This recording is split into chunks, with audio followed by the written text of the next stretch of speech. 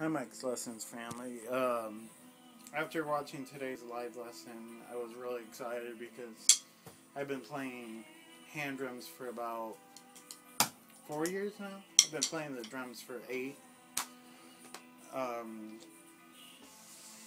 remember what really got me into the hand drums was seeing my hand drum instructor play for the first time. I never even met him before I saw him play, and it just opened my mind so much to so much different music and so much different ways of approaching the drum set. So today's lesson was about hand drums. It was about a groove that Mike came up with, and I really liked it. And after playing it for a while, I realized I play that groove quite often with my band, or one of the bands that I'm in, called Practice at 5. And I always like the first, I think it's the first 5 notes. Yeah, the first 5 notes of the groove. It just kind of stood out to me, even though I've played it before, and I know I have. I just never heard it like at the beginning of the video before the lesson even started. Mike was playing ostinatos with his feet and playing the groove that he taught today, and I just thought that was awesome. So I'm not going to be playing any ostinatos in this video because my iPhone's microphone isn't good enough, but I am going to show you, or ask Mike to review my ideas regarding this groove and what I can do to expand his groove even more, so than what I've already kind of tried and do. And I'm also going to, in this video, show you guys 2 fun grooves that you guys can play if you're interested more in hand drums. And alright, this is my first student review video, and this is the first time I post a video directly to Mike's lesson. It's not just the video that I copied and pasted that I was on, like I have done in the past. I'm going to try to be more a part of the Mike's Lessons community, because I've been with the live lessons for about 1.5 years now, and I've been trying to go to a drum camp for the longest time, and I would really love to go out there eventually.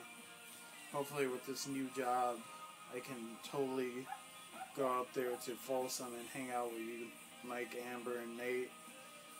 Alright, well, this is what I came up with, the ideas. Alright, I'm just going to play this a few times.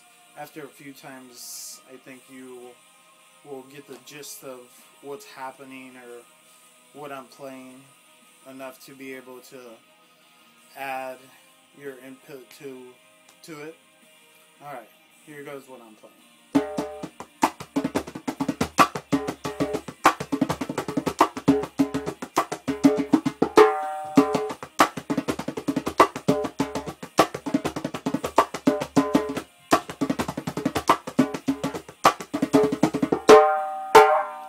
Sorry, I messed up a few times.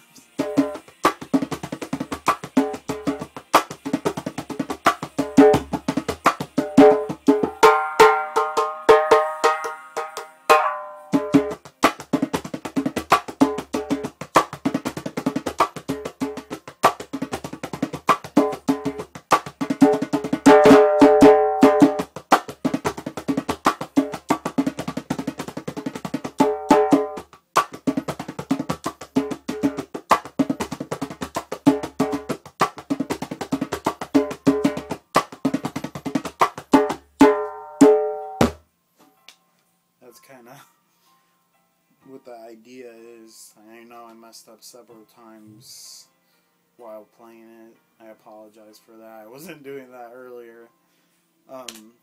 So Mike, if you could add a little bit of your input into those grooves. Let me see how I am. 5 minutes. Really quick, I'm going to show you guys these two groove ideas.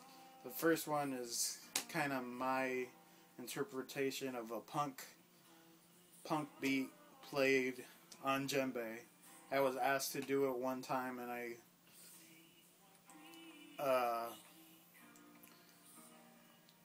it was mind-boggling because the guy asked me to play it. I was like, punk beat on djembe? I was like, dude, this instrument's from Africa. I don't think they have punk out there. But then after, I don't know, it probably took me a few minutes to come up with it. It's not very hard at all, and anybody can probably play this groove. So here it goes. So that's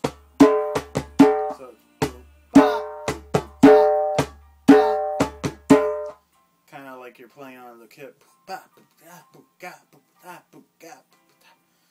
So sped up, it sounds like.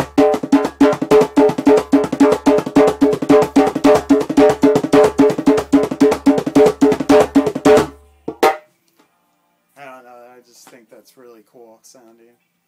And I was really happy with myself after making that up. And the next groove is, in my opinion, an essential groove to play if you're going to play any hand drums or any... I just think it's pretty important to know how to play this groove. It's pretty easy. I will eventually write it out for you guys. I can't at the moment because I don't have any software. So I'll get a pen and pencil later on today and I'll write it out. Or try to. Alright, here goes the groove.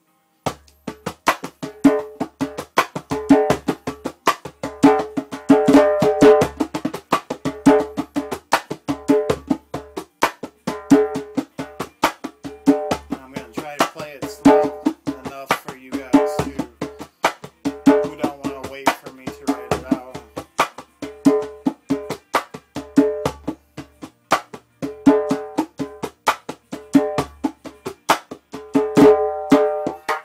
Alright guys, thanks for watching. I'll see you guys later. Bye.